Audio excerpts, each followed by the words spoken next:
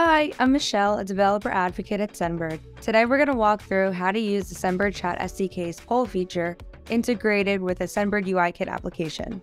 Polls allows users to share thoughts and interact with each other in a quick and easy way. By the end of this video, we'll have an application where a user can create a poll, add and delete poll options, as well as vote on and delete the poll.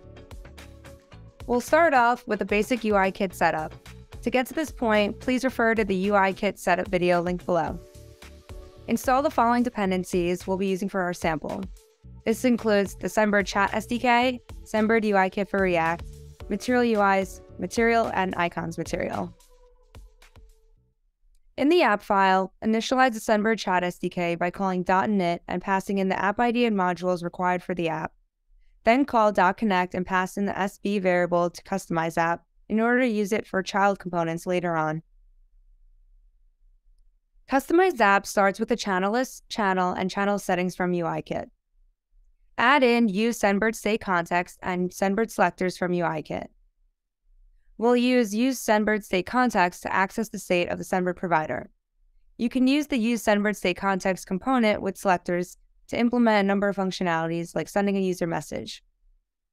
For our sample, we'll be using it with the selector method getUpdateUserMessage to update the message.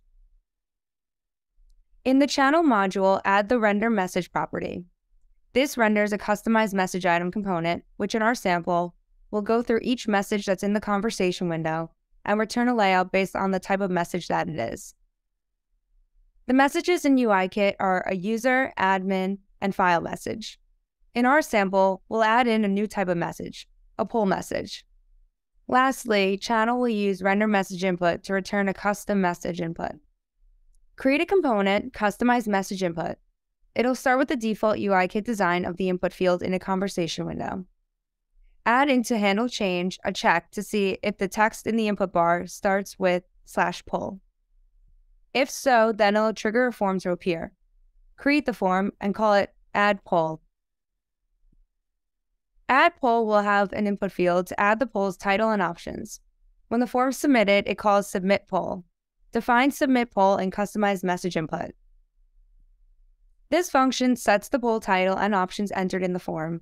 The title and option text are required for creating a poll. An additional parameter we'll set is allow user suggestion. This allows other users to add options to this poll. Call poll.create and pass in the params. Once the poll is returned, set the user message params with its message as the poll's title and its poll ID. Call send user message and pass in the channel and params. This will send the message which contains the new poll information. Now, since the message contains poll data, the message is considered to be a poll, and it will render to the conversation window displayed as a poll message. Going back to customized app, channel uses render message to return customized message item. In customized message item, we'll check to see what type of message each message in the channel is. Use the default layouts provided by UIKit for the admin message, file message, and user message. Here, we'll add a check to see if a message contains poll data, then return a custom poll message component. User message uses the preset design from UIKit, which includes a drop-down options menu for their message. The default options for this are an edit and delete button. Add in another option to create a poll.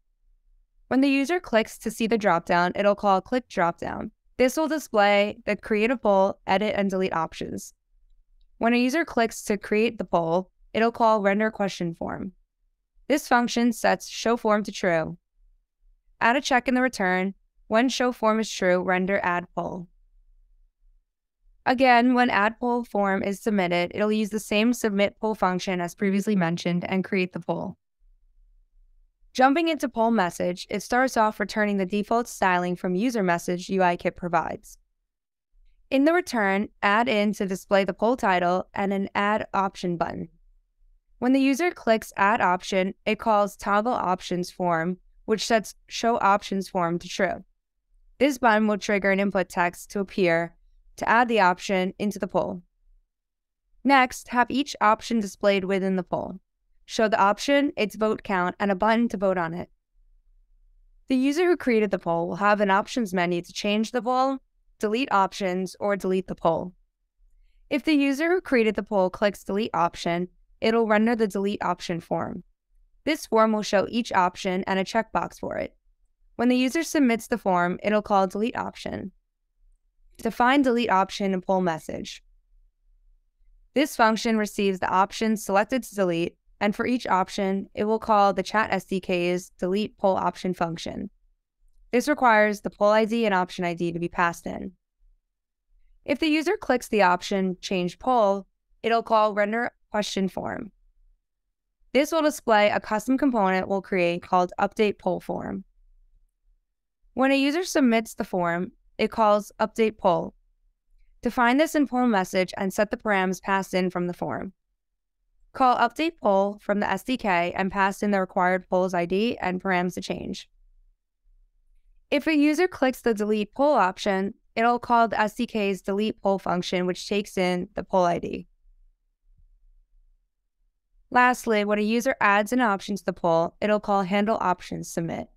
Handle options submit uses the add poll option function, which requires the poll ID and the option submitted to be passed in.